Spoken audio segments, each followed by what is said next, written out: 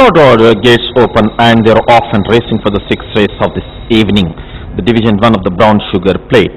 Even dispatched from the gates by all the 8 contenders. As they settle down to race, its elegant approach, who hits the front by about 2 in front of Dream Deal, is in second place, making a forward move. On the far side is Ice Rain. Another length and a half further behind is Marquis. After that, Mullah. Another 2.5 to 3 lengths further behind is Brianna. And last of all is Prince Paladin as they pass the 600-meter marker and start negotiating the bend.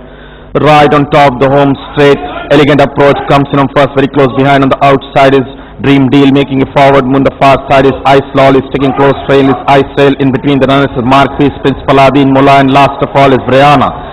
They have little over 250 meters more to run in this race. Elegant approach, still about length and a half or 2 in front of Ice Lolly, now warming up on the outside. Mullah coming up with a good run on the wider outside, but elegant approach and Ice Lolly, elegant approach and Ice Lolly, elegant approach wins this race comfortably from Ice Lolly. After that, Mullah, Marquis.